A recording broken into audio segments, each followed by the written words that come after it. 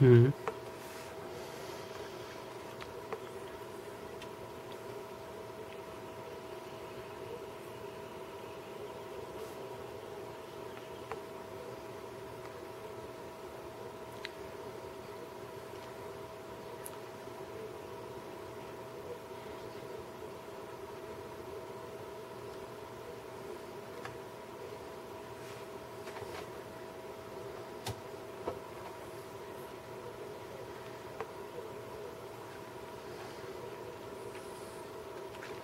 Вот самая нужная программа, за счет которой как бы тут хватает оперативки.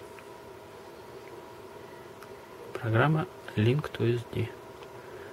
Она умеет ссылать все приложения полностью на карточку. Но для этого ей нужно создать еще доп. Раздел.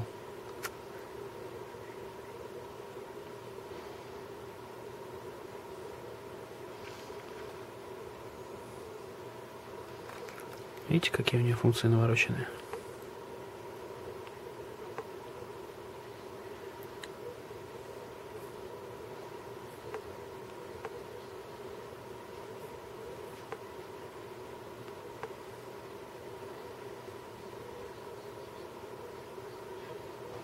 Вот у меня раздел дополнительный 524 метра. Причем этот телефон берет раздел, у меня по крайней мере, только в формате FAT32. External там 3, 4, фиг.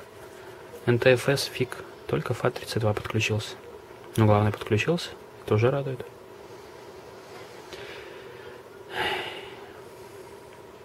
Кое-какие ярлычки сразу же удалил. Тут был ярлык на загрузку платных игр.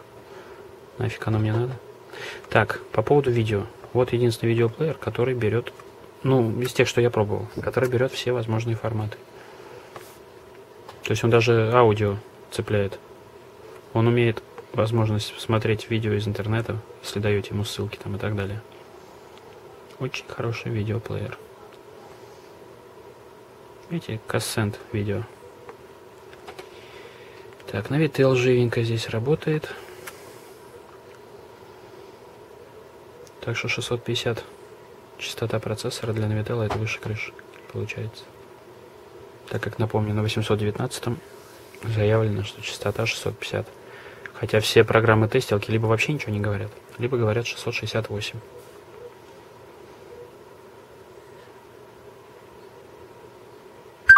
Установлено соединение со спутниками.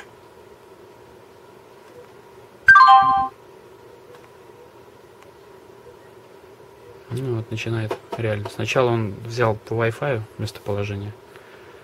Сейчас будет со спутниками соединяться, что займет там 2-3 минуты.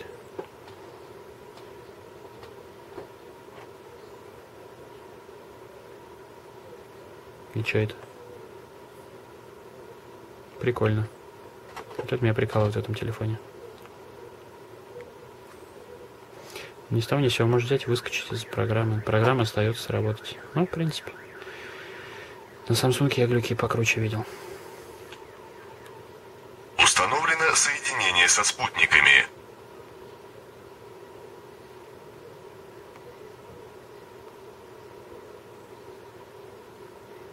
Видите? Navitel хорошо работает с дуал этим, с мультитачевским зумом.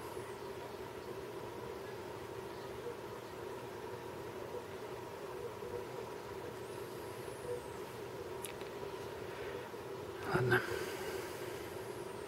И шайтана.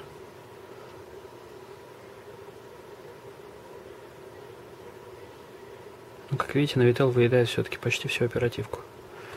Много он хочет оперативки.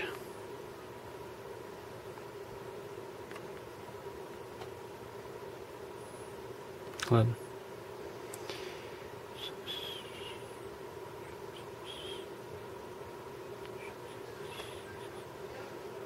Прикольно. Еще и сенсор, походу, подвис. Ну, для китайцев нормально. Тест мучения телефона. Угу.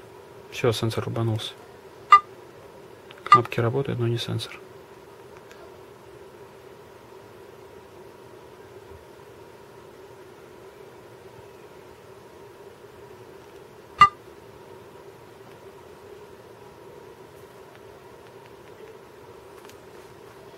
Прикольно.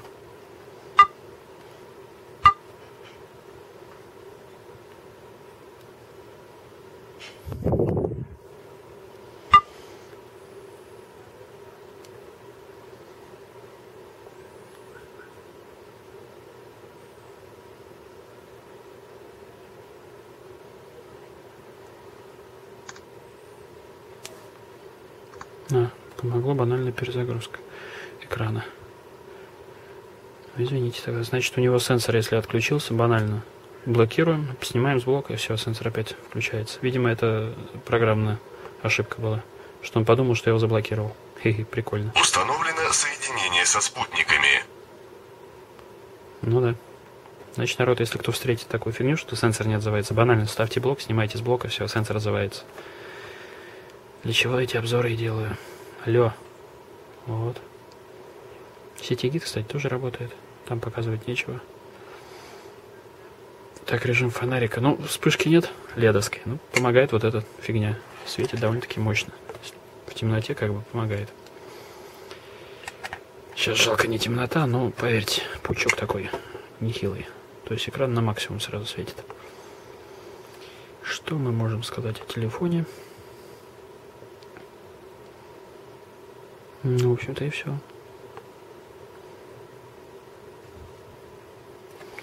Так, что у нас скажут тестилки?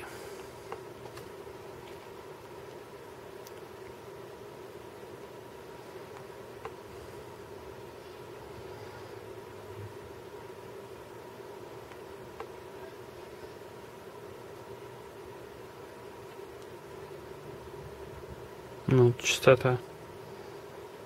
Видите, сначала он не смог ее определить. Архитектура 6, ARM6.